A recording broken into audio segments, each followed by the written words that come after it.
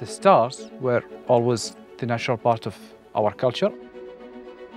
Now we're using excessive amount of light in our cities. We're increasing light pollution. We're losing our culture without even noticing.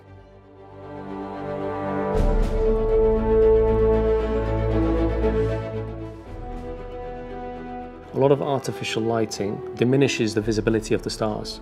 So dark skies is all about maintaining the pristine skies that we have and the visibility of the stars, so that we can give our guests the experience of seeing the night sky and also being very mindful of the environment and the species and the wildlife that we're building in and around. Where we are developing our destinations, we have rich biodiversity. Some of these islands are inhabited by turtles. They like to come and nest here. Turtles like darkness. So when we are developing, we want to ensure our destinations follow the dark sky initiatives and are not distracting and disorientating these turtles.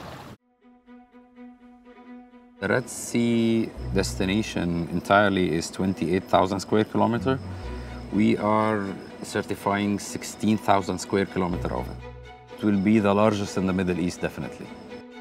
Before we started developing, we conducted a survey across the full site using a sky quality meter so that we're measuring the quality of the sky before we build. Throughout the design process, during installation and commissioning, we check that we're compliant with the guidelines.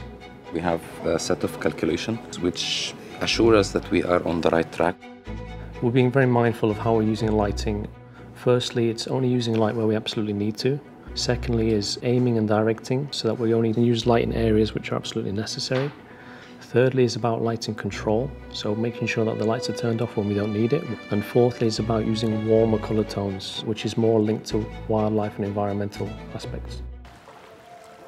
Coming to Red Sea destinations, being close to nature, our guests want to experience it as well. This is where we work as a wider team to create that guest experience that they can come and enjoy. Whenever a guest arrives to the Red Sea, they are in the middle of amazing nature. You are capable of seeing the stars 2 steps away from your resort or 2 steps away from your accommodation. The pristine and the authentic Arabian heritage has always been connected to the stars. So by bringing people to us and by enabling them to see the stars, we're just putting back the Arabian heritage in its original place. When guests visit the site at night and they look up and they see the stars and they've never seen the stars like this before, when I see their reaction, it's priceless.